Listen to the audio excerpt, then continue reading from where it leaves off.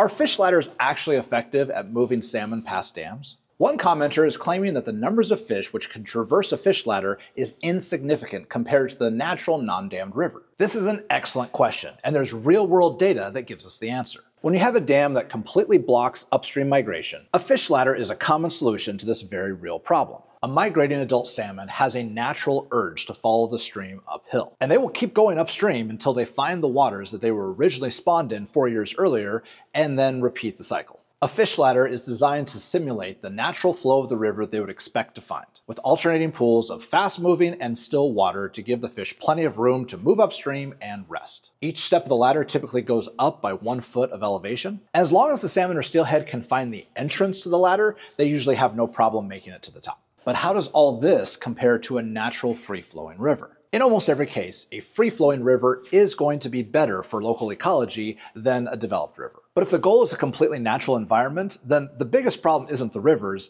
it's our major cities. All human infrastructure alters the environment. The question is, can we live with the trade-offs, the pros and cons? In the case of our working rivers in the Pacific Northwest, there are a lot of environmental and economic advantages. The biggest ones being clean energy, clean transportation, flood control, and irrigation. And so if we can gain all those advantages while minimizing the downsides, I think we can all agree that's a pretty great trade-off. But the commenter was asking for data, so let's look at the numbers. Beginning in 1938, there's been a count of every fish that has passed through the fish ladder at Bonneville Dam. You see, Bonneville Dam was the first federal dam on the river before any of the dams that block habitat were put in place, which means that we have a pretty good baseline measurement of how many fish were naturally in the river before the era of big dam building. These numbers at the Bonneville fish ladder hovered in the low millions for decades, before increasing dramatically in the 80s and 90s. Now, a lot of that is because of modern hatchery operations. It's not like all the fish just started coming back on their own. And there is an ongoing discussion about how hatchery fish may be hurting or helping the population of the wild salmon.